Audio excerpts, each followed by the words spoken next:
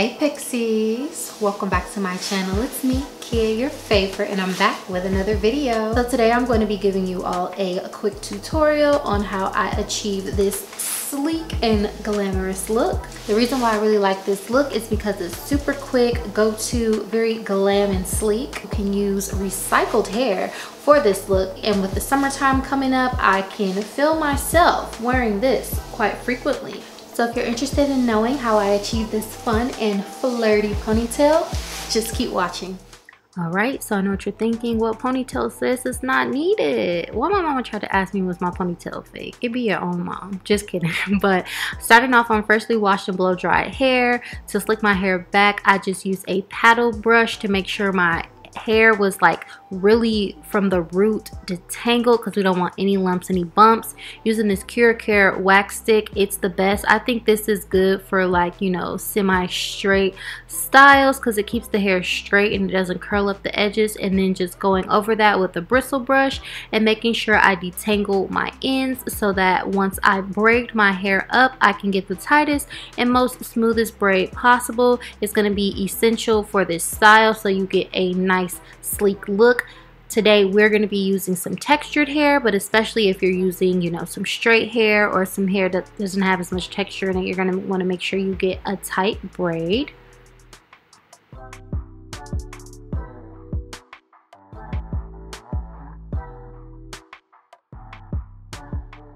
Once I have my braid, I just give it a final tug, make sure it's secure, and then I wrap a ponytail holder around the end to tuck it.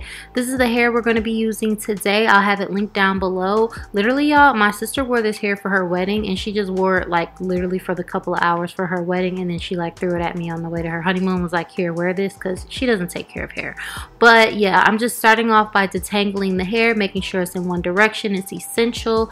All you need for this style is pins. I promise you, it was super quick and easy. You don't need any type of technical skills, no glue, no sewing, nothing. All you have to do is pin the hair vertically onto your braid and wrap the wefts around the braid.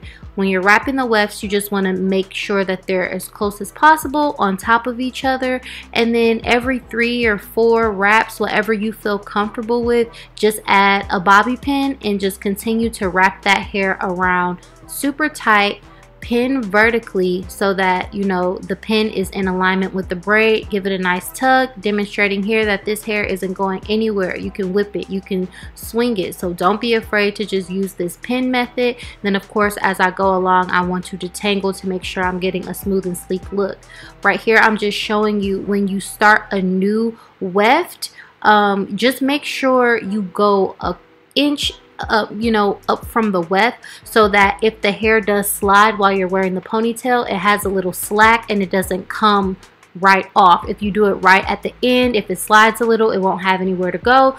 Your hair is going to start slipping out. But if you give it, you know, just a little bit of room and then wrap on top of that, if the ponytail moves and slides, then you'll be good to go. And then again, you just continue to pin vertically into the ponytail to secure it, and then keep wrapping around just tightly and very closely along the weft, but make sure you're moving the hair up as you go, and then just continue to make sure that you detangle the hair, and, you know, just make sure it's secure as you're going, and you should be good.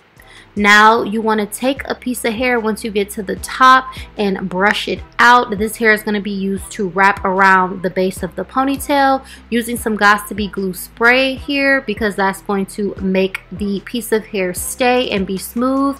I want to brush it out, and then I start wrapping from underneath in the back to get that piece of hair nice and taut, and make sure that we have a smoothness on top. So wrapping it underneath will make sure you don't have a lump sitting on top. Give it another brush, as many brushes as you need, to make sure this piece of hair is smooth, because this is just going to give it a sleek and nice look at the end. It's just all about the details. So take your time with this part. If you need to add more spray, add more spray, and just try to place the hair on top of each other and on top of that ponytail. The point here is to disguise the ponytail holder so it just all looks like the hair is blending together.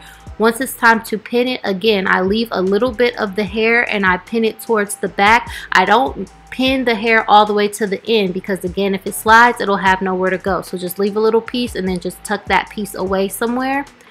Now I am just going to do a little sprucing to the hair. You can leave it, you know, big and combed out. It's kind of cute as it goes along during the week and gets bigger, but at first I like to define it. So I'm just using this hydrating spray from BIOSILK. It doesn't have to be this one, just like water, some hydrating spray, something that'll, you know, go into the hair. And I'm just using this Garnier Fructis Sleek Serum. It's anti-frizz and I like it.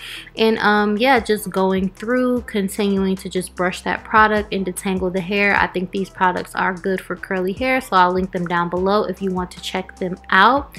And yeah, that is the end of the style. As I promised, it's super quick and easy, and it's just really cute. So there you have it, super easy go-to look that is very stylish, and you don't have to break the bank if you have extra hair lying around. Thank y'all so much for tuning into this video. If you like this video, give it a thumbs up, share it with someone who this could help. Also follow me on Instagram at KERA, and I will catch y'all in my next video. Bye.